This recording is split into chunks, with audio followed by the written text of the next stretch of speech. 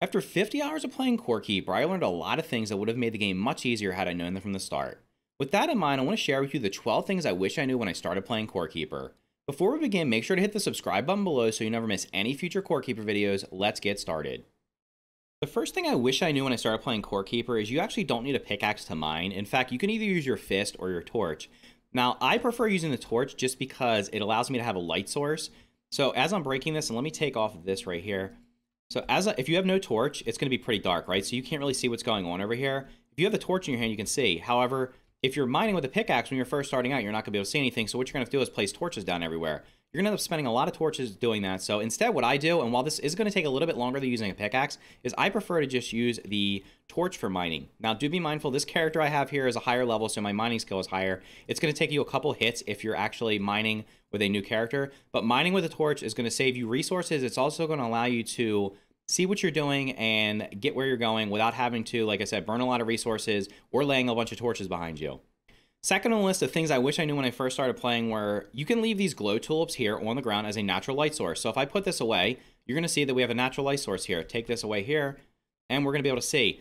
Glow tulips can be harvested. I would recommend harvesting some of them. That way you can take them back to your base and plant them so you can get seeds and make more of them. However, as I have now, since I have a decent amount of them, I just leave the ones that I find naturally occurring in the world where they are, because that way I don't have to, they provide a light source so I can see what's going on around them. You can actually even plant them out here if you want to, but that's a tip that I wish I knew, was just leaving them there instead of digging them up so that I could see where they are, see around where they are and see areas that I might not otherwise be able to see. Like, for example, as I'm here, I can see that this area is lit up and there's slimes over here. The third thing I wish I knew when I started playing Core Keeper was you can actually use the glow tulips to light up your base. So while you can use these torches here, the decorative torches or the regular torches that you can place down, the regular torches kind of look like, these look like these look okay, but you can actually put down all of these. You can put the glow tulips in the pot. So basically all you have to do is place down the pot, walk up to it and press E, and you can just drag a glow tulip or left shift and hold shift and click, and it'll put the tulip in there and it'll light it up, and it just makes your base look a lot nicer. Specifically out here, like in my garden area, it looks a lot nicer here having these out here instead of having just torches all over the place.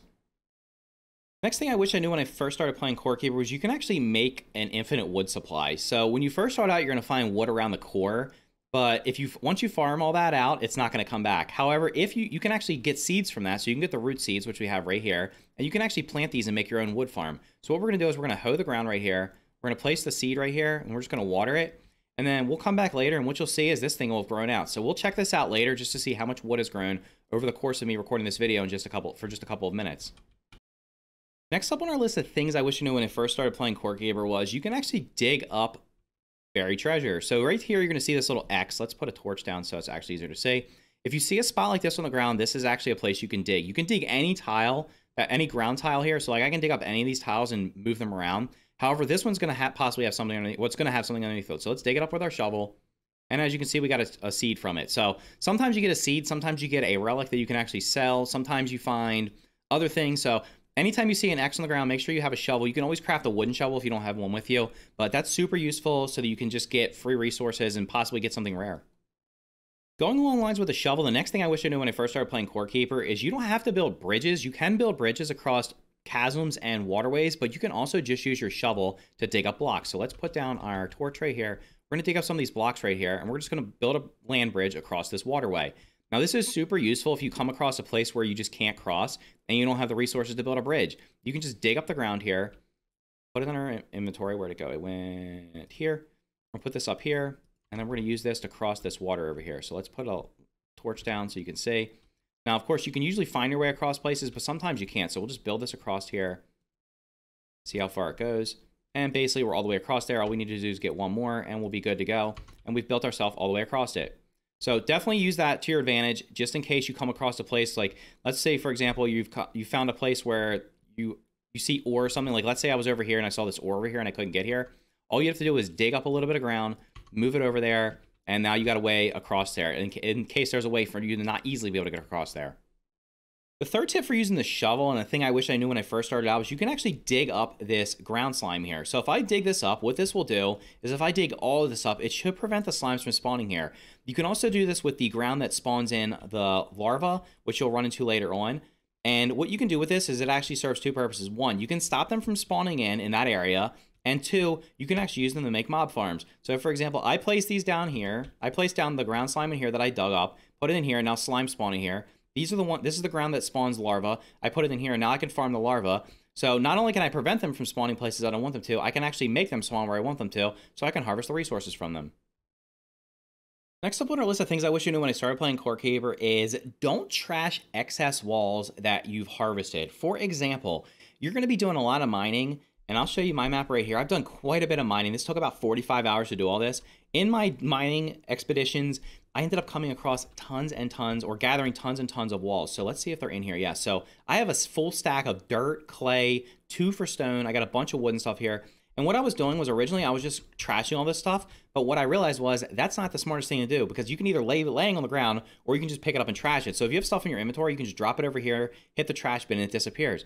Now, while that can be useful for clearing out your inventory, a better use for it is actually to bring it back to your base or have a table around. And what you can do is, instead of wasting it, you can actually turn it into walls that you can then recycle or use. So let's say, for example, I was building a base, I could use it to build these. If I already built this, like this base is built out of stone, so I don't care about wood walls anymore. Instead of just trashing the dirt and the wood that I found, I can just sit here and craft these. And as you craft them, you'll end up getting a chance, you'll level up your crafting skill, which will then eventually allow you to level up your skill. So your crafting skill right here, a lot of this was from me just sitting here and crafting items and just destroying them. So after I've destroyed all these walls, I drop them in here because I don't want them, but I've now used these resources to help level up my crafting skill and improve my ability to craft. Now, I kind of felt silly about this next tip after playing the game for a decent amount of time, but most of the crops you can find can be planted in dirt. The one that cannot is the carrot here. The carrot must be planted in stone ground. Now, what I didn't realize was you actually have to hoe the ground, which I don't understand. I don't know why I didn't think about this, but putting down the dirt and hoeing it made perfect sense to me. Putting down the stone and hoeing it didn't make sense, because when you find the carrots, they're kind of just sitting out in the stone ground, out in the stone biome, and I thought I could just place them, but it wouldn't let me place them. So what I eventually accidentally found out while I was planting other crops was you can actually hoe the stone ground, plant the carrots, water them, and they'll grow. So if you're, for some reason like me, and you just don't, and you have a little brain fart and don't think about it, if you're trying to plant carrot seeds, make sure you have stone ground and then you hoe it, and then you can plant the carrots so you can grow them yourself instead of having to go find them in the stone biome.